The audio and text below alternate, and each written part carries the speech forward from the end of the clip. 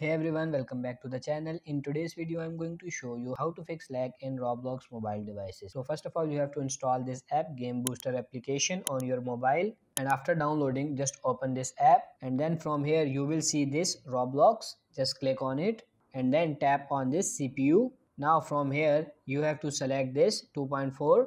Then tap on this resolution and select 720p. Now select frame rate and select 60 frame per second. Now just tap on this. Check icon and click on this OK.